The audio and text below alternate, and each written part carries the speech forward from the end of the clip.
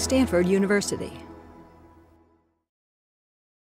I remember this one conversation right after I'd launched the first version of Facebook at Harvard. That was like, this is great that we have this community that now people can connect within our little school.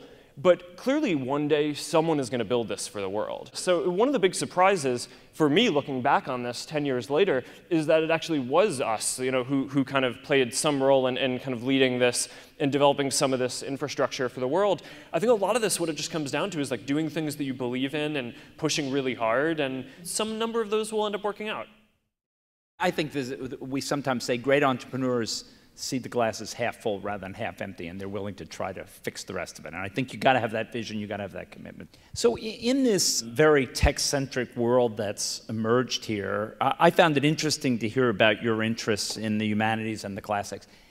How do we think about their role and the importance of them in this world where everybody wants to start the next Facebook or the next Google or the next Snapchat? I actually wasn't a computer science major. I was a psychology major. And I just took mostly computer science classes. I think a lot of times interesting work is done at the intersection between these disciplines, right? So, absolutely. Technology is a tool that you can use to solve different problems. But one of the things that I think you learn in college is that often picking what problem to go try to solve is a much bigger and more important challenge than even being able to solve the problem. Facebook and the whole social media thing has been such a big part of sort of the tech revolution the last decade or so since you started the company. If you look out 10, 20 years, what's going to be the new thing 10 or 20 years from now?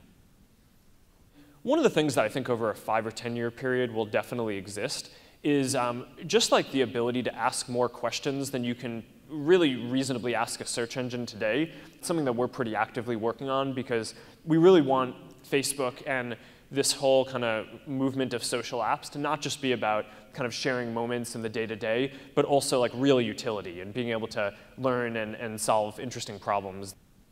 There is only one university in the entire United States where you can get a Nerd Nation t-shirt. Please join me in thanking Mark for spending his time with us. Thank you.